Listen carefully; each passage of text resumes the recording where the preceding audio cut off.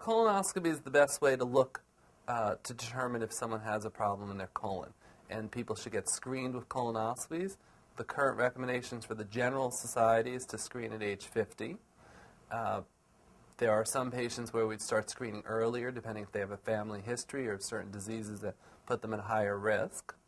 The issue of a colonoscopy is one has to prepare for a colonoscopy before the actual procedure. And that includes changing somewhat your diet for the several days before the colonoscopy, as well as doing a prep to clean out the bowels so that the person who does the endoscopy is able to see well the colon wall inside. And so the preparation in terms of food you eat before a colonoscopy does depend a little bit on the individual patient.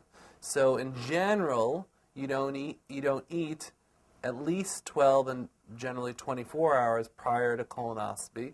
One will turn to really just a liquid diet about 24 hours prior to colonoscopy. For some patients, particularly ones who've had a colonoscopy and haven't had as good of a preparation, those recommendations may extend even to a little bit longer time frame before the colonoscopy.